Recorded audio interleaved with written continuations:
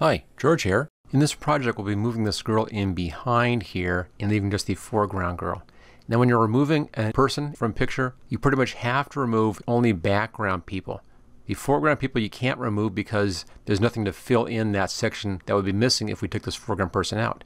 But she's all here, and we can replace the background person with this background detail in there, and we'll have the whole foreground person. Now, to do this, we need to make a careful selection right around this edge in here. And then we can go as far as you want over here. That doesn't matter. But we need to select this out and protect this part of the image. Now, one way to do that is to take her out of here and put her on her own layer. Copy her to our own layer. That way, we can just fix the whole background and not worry about that edge right there. This is the easiest way to do this. So, for that, I'm going to first make a copy of the background. Right-click, and let's duplicate the background. There we go. That's my working background. If I want to mess things up, that's what I want to be working on.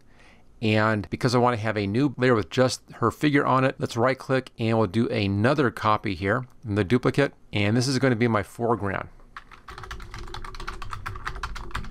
I'll call that foreground girl right there. So the background will be doing all of our clone stamping on this layer, and then this layer will have just the girl. So let's go ahead now and select her out as carefully as we can, and then leave her on top of that same picture, but that should make this process much easier. Okay, for that, I'm going to grab one of our selection tools. Let's grab the freehand selection tool, and I like using the second option here, the polygonal lasso. And you can come in if you want to and just do real tight right against this and get a perfect edge. That's fine. If you're really careful, that's okay. I'm going to hopefully try the refined edge, and let's see if that will work out for us a little bit better. So I'll go just outside.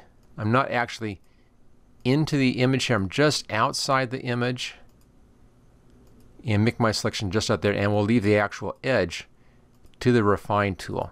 So just take your time and work around. In this case, I want to be pretty close because I want to have that refine tool find exactly the edge that I want to have fixed. And then around this side, there's her sleeve right there. Again, stay pretty close. Now, we may need to come back in and do some manual adjustment on this. That's fine. No problem with that. But we'll see how much we can get done with the refine edge tool. And then up around the edge up here, and then to our hair right here. There we go, and backing down just a little bit. And on the top half up here, there we go, and finish back around at our starting point. Okay, there's our selection. Let's now click on Refine. I normally use the overlay. This is this red coloration here. I use the overlay. And I'll leave feathering alone. We could put in just 1 pixel, just a little bit of feathering in here. I'll put in 1 pixel like that. That's not going to hurt us. And then that brush looks like it's pretty good size. And then just paint just right along the edge, like that. And then let Affinity Photo go in and clean that edge up for us. And it should find that edge very well. Now, you may need to go back and forth a little bit. And on this kind of a job, I'll tend to do just little movements like this, just little bits. I won't take any big long movement, and this will let Affinity Photo really work on that. Now, sometimes it won't be perfect again. We may need to come in here and adjust it a little bit, but hopefully this will take care of that edge for us. And it's just a matter of taking your time and going around the image and letting Affinity Photo do its work. Now, if your pixel size is too big on your brush, you can adjust that right down here. That's a 50 pixel brush. You can bring it down to, say, 40 pixels. 41, there we go. It's a little bit smaller. A little more detail right in here. Now, the nice thing about doing this is we're going to be taking this out to a layer mask, and we can always clean the layer mask up afterwards. So it gives us a lot more flexibility in here on getting this exactly right. So it's kind of a two-step process. Okay, I'll leave that alone at that point. Let's finish the hair side over here. I'll go a little bit longer on this. I think we can afford that. Now, this side is only going to be going right back on top of itself. We're not actually doing any retouch over here, so this is going to look perfect. The real problem is the other side where we have the two girls overlapping. That's what I really care about. Okay, let's now output this to a new layer with layer mask. Choose Apply. And there we go. Let's hide everything else. And there we go. It's a little bit messy in here. You can see that. We'll fix it up at a final cleanup step. We can do that right on that pixel layer. All right, let's now hide that layer. I'll just leave this one alone, and here's our background layer, and we'll be working on this layer with the clone stamp tool. Okay, clone stamp tool over here. Now it's a pretty big area here, and a larger brush is probably better than a smaller brush at this point, but that's pretty big. That's 160 pixel. Let's bring this up to about 200. Hit the enter key to set that in place. That's pretty good. Now come in here, you want to keep the close area here matching our close area, and then further away matches the further away. So I'm going to be working left to right mostly. We'll need to do some diagonal stuff in here to match that diagonal, but mostly straight back and forth will give you the best effect. Okay, hold the Alt key down, click in an area there, and then bring that over here and just begin painting in. We're going to have to go back and forth and do a bit of cleanup on this thing as well. So just take your time. This first pass is just a rough pass right here. You can see I'm coming right into the edge right there. Let's now back up, click over here, and then do over here. At this point, I'm going to come back in, just try to clean up some of these little spots that are showing right there. And then back to our large selection. And then take this right over that foreground girl's image. Just a little bit is all you need, but take it right over that image right there. Again, it's working straight side to side. And take your time on this. We'll take care of that top part in just a bit. So it's kind of right along there. Let's get all this taken care of first. Okay, that's pretty good. Now look for anything that's repeating, like right here, here, here, here. That's kind of a repeating pattern.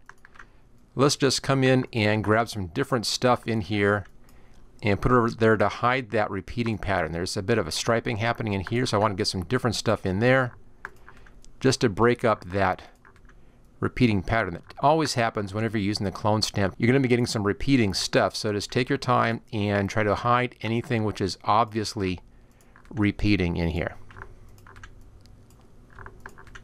Like that little yellow thing right there. Okay, that's looking pretty good. Let's now show our foreground girl again. And there we go. So she's in the foreground and the background's looking pretty good. Let's hide her, and let's now work on this line right here. So I'll grab from up here. I'll click right here and I'll move that down, just trying to match that line up and take that straight down. Let's do that a few times. And try taking that down right down into the other girl's image right there. Let's try this bench, whatever this is up here, and we'll try bringing that down a little bit. That actually matches pretty well right there. And then a little bit up in here.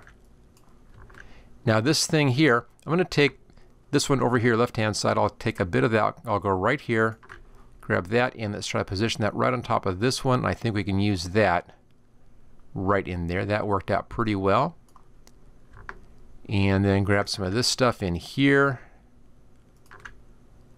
And let's fill this in. That's another one of those little bench things or little stands right there, whatever those are. Let me get this part first. I think we can just lose that right there. And that looks pretty good. So the foreground girl has got maybe a little spot right here. Let me just do something right in there. There we go. So the background girl there is gone. The foreground girl is still here. Let's go ahead and show her back in again. Okay, all we need to do now is just clean up this edge on that layer mask. Let's go over here to the layer mask side. Click on the left side. That's the image side. Right side, your layer mask side. And we're going to zoom in on this real tight. There we go. And then I want to make a very careful selection right around in here. And we'll take it just a little piece at a time. So grab your marquee tool. Again, I'm still using that polygonal tool. I'll come right down here, make a very careful selection right up along the edge of this sleeve here. Just take this straight up and take your time. And now with this tool, you click and then you position your next spot and then click. If you're doing curves, it's going to be shorter clicks. If you're doing a straight line, you can do it a little bit longer, like that's a curve. So a little bit shorter in there. Let's go up and around this first finger here. Just like that. Right in there. Then I'll take it out here and then back to the beginning. We are working here actually on the layer mask, so all we need to do in here really is just to paint black on that layer mask. So I grab my paintbrush, make sure our foreground color is black. That is. There's your brush size. I'll make this smaller. I'll make this just a 30 pixel. Hit the enter key to set that in.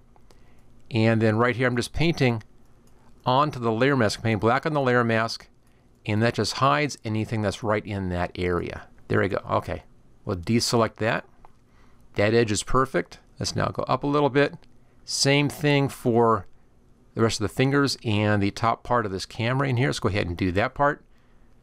Go back to our marquee tool here, and then come in, just carefully find your spot here for that finger, and then just work around on that.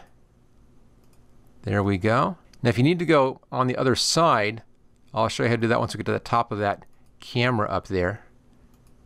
But take your time with this step. This is what really counts, is the accuracy at this point. This makes everything else work.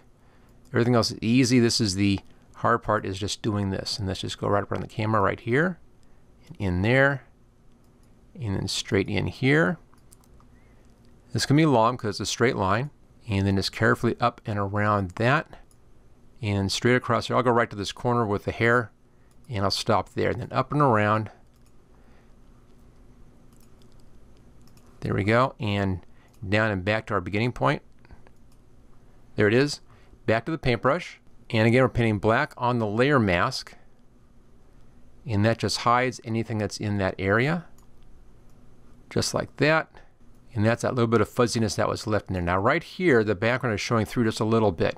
So in this spot here, all we need to do is to invert that selection. Select, invert pixel selection. We need to switch our colors here. Going for white this time, other side, and that's white. And then just paint right along that edge, painting the inside edge here. And that cleans up that little bit right in there. Okay, that's good. Deselect, let's take a look at her hair. I think we're okay there. Nope, a little bit right up in here, we need to fix that. So let's go ahead and finish this up. Back to the marquee tool, and we started right off here at the edge of that here. I'll just come right up along that edge and bring this right inside, and then right on the edge of that hat. And we're making the selection, and again we're taking the selection for that layer mask. The nice thing about the layer mask is, as we just saw, we can always go back and forth. I can use black to hide, and I can use white to show, and that allows me to carefully control that. Now if you're too close to an edge, just hold the spacebar down, you can move your image around. You know, I take this just right up around this part of the hat here, and then over out here a bit, and back down to our beginning spot. There's our selection. Back to the paintbrush tool. Switch back to black again, and we'll paint in here and hide anything that's showing in that area. That's going to be the last little bit of that girl. Okay, that's actually this foreground girl. That's fine. And there we go. Select, deselect, right click, zoom to fit, and there we go. We have removed that background person and left just the foreground person. Now at this point you may want to go back in and do a little bit of touch up on the grass if you think you need it. I think that looks pretty good. So there it is. It's not a difficult process, but it does take a little bit of patience and a little bit of care, and you should have a good result.